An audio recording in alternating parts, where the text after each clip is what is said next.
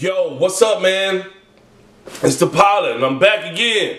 Like I left my cell phone in the sofa cushion. Hey, before we get started, man, like, comment, and subscribe. I'm doing something a little outside of the box because I have to. Okay. This shoe came out. I don't know how long ago it was, but when I found out about it through my friend that I got the shoe from, I was like, man, I gotta go and get a pair of those right now. You know, with the dad shoe craze and stuff that's going on, it's an amazing shoe, and it's better than any other Nike shoe that is comparable to the dad shoe, like the Monarchs and the other stuff. These are really dope, but the only thing that sucked about it is they didn't make them in men's sizes. So what am I talking about? I'm talking about the Zoom Vista grind. Okay, right here. All right. So what I had to do was, I got a friend that told me about it when she got hers. I said, hey, as soon as you get yours, we got to do a review on them. All right. So, this is what they look like, and you're gonna get some B-roll footage here in a second, because me and her are gonna talk about it to you guys. She's gonna give you her opinion, because I can't really tell you too much about the shoe other than show it to you. And she actually wears it. Now, I think this shoe goes up until like it's comparable size to like a men's 10.5, but you guys know I'm a 13, 14, so there's no way I was gonna be able to get this. But I'm just like, man, this shoe is so dope and so awesome, I had to do a review on it. So I'm gonna let her tell you about it right now. All right, so of course this shoe is not a dude shoe, and I'm not wearing it, so I can't give you guys a real review. But the person that owns the shoe can do a whole lot better than me. They didn't want to be on camera because they look like Rasputia. But this is Keisha. So so Keisha, tell them about the shoe. I had a couple of questions real quick. Okay. You know, well, I'll put this outfit together on this picture right here, but on this video or whatever I might be showing at the time with the dress. You know, she kind of thinks she don't like it, but I think it's cool. But everybody's not the pilot. But anyway, so did you get this shoe because it kind of looks like a dad shoe, or what, Keisha? Absolutely not. I got the shoe because I like the platform. I actually didn't look at this shoe and automatically think this is a dad shoe. That's me personally. I just like the boxiness of it, and I like the really thick platform and the translucent, I don't know, what is this called? Oh, you're using sneaker terms now. Oh, you're a sneakerhead head, whatever. Huh? Oh. Anyway. But yeah. Okay, so do you think this is like can replace somebody like that wants to like a designer dad shoe or something? Could this be like a cheap replacement of that? Well, first of all, they're not really cheap, but I guess so if you're into the dad shoe thing. But like I said, I don't look at it that way. I think it's just a cool shoe and it's different. Okay. Is this a shoe? You have a lot of sneakers. Is this a shoe that you think you're gonna wear a lot? I think I'll get good use out of it. I'm not gonna wear them every day, of course, but definitely get some good use out of them for sure. All right, so the price of it was $160. Do you think they're really actually worth $160? Well, I don't think that they're worth $160, but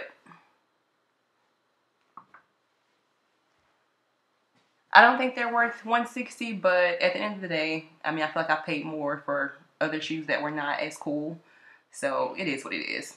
I mean, yeah. All right. But quality-wise, I mean, it's pretty good quality. I just feel like over time, the what is this called? This bottom part?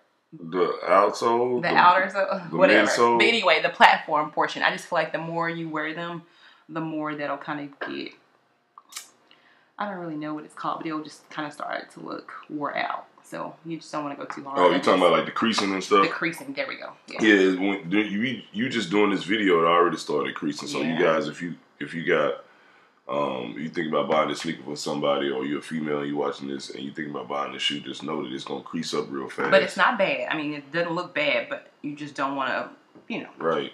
It's definitely not an everyday shoe. How comfortable is it? Like, what do you compare it to? Is it like Ultra Yeezy Boost comfort? Is it Air Max comfort or what? Well, I don't own any Ultra Boost. I know. But I do have a few pair of Yeezys, and I think these are actually more comfortable than those, believe it or not. I mean, I feel like I'm just walking on a fat ass. Just stepping on fat asses when you walking down the street. Whatever you want to compare it to. But I'm walking on a dream, like legit. Okay. These are comfortable as shit. Yeah. Okay. And as far as like the colorway, did you get would you get it in another colorway, or is this the colorway that you have now is one of the reasons why you bought it? Well, initially I bought it for this colorway because I like the the lime green, the fluorescent orange, or I don't know. This is kind of a bright pink something. Anyway, but I bought for this colorway. But I'm actually thinking about getting another pair, and it's like a red and black colorway. It's a little more subtle, I guess. But I'm thinking about it. I just don't know yet. Okay. What would you compare this? Do you have any other shoes that you have, or that you know of that you can compare it to? Nope. I thought you were telling me about something like a medical shoe or something. Oh, I kind of so I'm in the medical field, and I'll wear Hokas sometimes. For any of you folks out there who wear Hokas. I post a picture of those ugly ass shoes. But anyway, they look like moon boots, but if you're a person who's on your feet all day, those Hokas are what that is. So I kind of compare them to that as far as, I guess, the feeling of walking on a platform. So you're going to kind of feel weird at first, but you'll get used to them, especially chicks. I mean, okay. If you wear heels, it's nothing, yeah. So I honestly think looks like a dad sneaker. Like like one of those Balenciaga Triple S or whatever. Like it kind of is in that same realm. I think Nike was trying to make a version of that and join a wave other than those Monarchs and a little bit more stylish. But they just didn't make it for men, you motherfuckers. But honestly, if this shoe was the same price, let's say if you could only get this shoe on resale.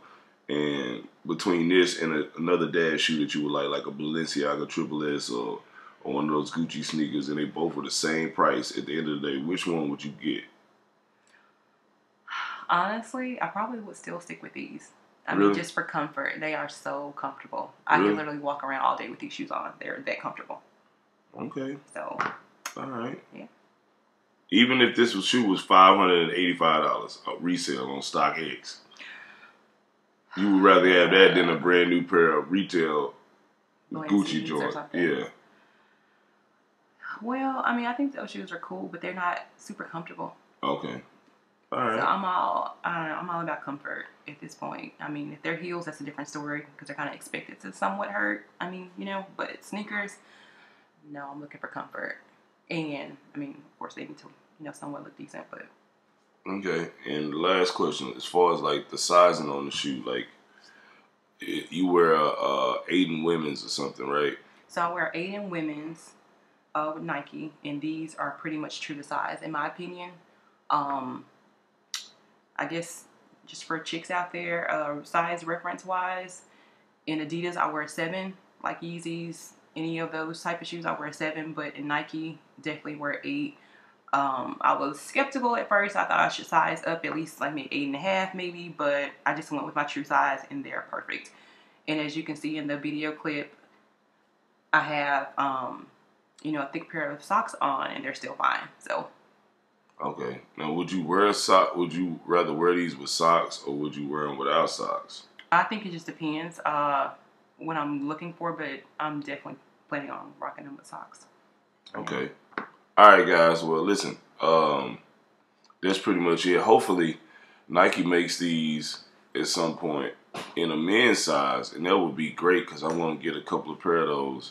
It just sucks that I got a foot like Shaq. I wear a 14, so I can't even. Now, some dudes are buying these shoes that are in men's size. That are men's size. They have small men's feet in their bottom. And getting the biggest size possible. I think they go up until like a men's 10.5 or something. I'm not really sure.